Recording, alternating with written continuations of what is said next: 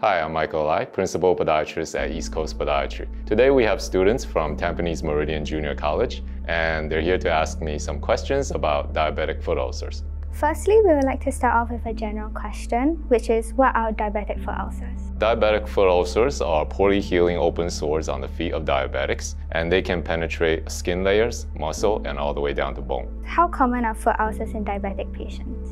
In terms of prevalence, between about 19 to 34% of all diabetics will have diabetic foot ulcers during their lifetime. Thank you. I would like to now invite my classmate Li Wen to ask the next question. Sure. Hi, Dr. Lai. We would like to ask, how often do diabetic foot ulcers recur? In terms of recurrence, about 65% of all diabetics who had diabetic foot ulcers will have recurrence within 5 years. And if you break it down, that's about 40% within the first year, 60% within 3 years, and 65% within 5 years. Oh, I see. But why do diabetic foot ulcers recur? Well, major factors contributing to recurrence of foot ulcers include poor blood glucose control, peripheral neuropathy, poor vascular supply, presence of foot deformities, and patient non-compliance to recommended footwear. Thank you, Dr. Lai. I'll invite my classmate Eliana to ask the next question now. Hi, Eliana, have a seat. The question I have for you is, can diabetic foot ulcers be prevented? In terms of prevention, I can think of 5. One is to keep the feet clean and dry, and the diabetic person must check their feet daily for signs of infection, injury, and deformity. 2, overall, would be to have good control of blood glucose and weight management. 3 is no smoking. 4 is to adhere to recommended footwear outside and at home. And 5 would be regular diabetic foot screenings by a podiatrist or by a medical professional who is very experienced with dealing with diabetic foot complications. At what stage will diabetic foot ulcers be irreversible? Typically, the ulcers have a poor outcome if they have penetrated to the depth of tendon, bone, and joint. And such deep ulcers are usually classified as infected ulcer. Now, in terms of general health prognosis for healing ulcers, ulcers will have a poor outlook if there is a presence of deep infection, and also if the affected limb has a poor arterial supply.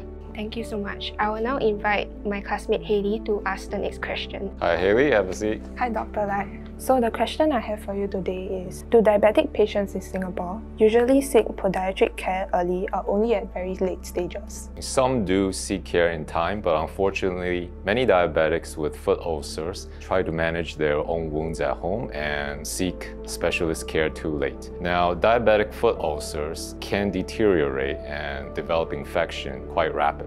An ulcer that they're managing at home can go from manageable to full-blown sepsis overnight. That is a grave concern. Now, I would attribute that to general lack of awareness regarding diabetic foot complications and their seriousness. But on that note, Singapore has started public health initiatives such as the War on Diabetes, which seek to raise general public awareness on diabetic foot conditions.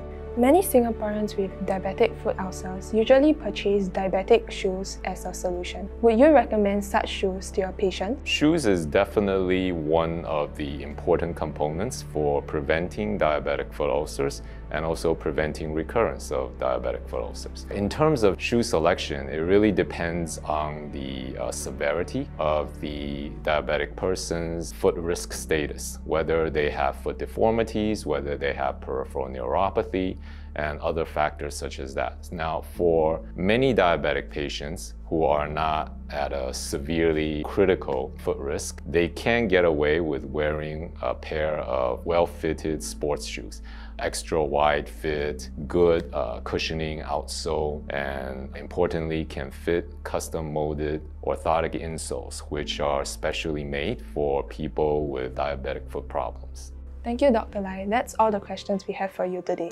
Yeah, okay. And for those of you watching this video, if you have any follow-up questions regarding diabetic foot complications, you can leave a question in the comment section below. All right, see you next time. Thank you for watching. If you find our podiatry videos informative, please like and share them with someone who might find them useful. If you need to contact us or find one of our clinics, go ahead and take a screenshot now. To subscribe, you can click this button over here. See you in the next video.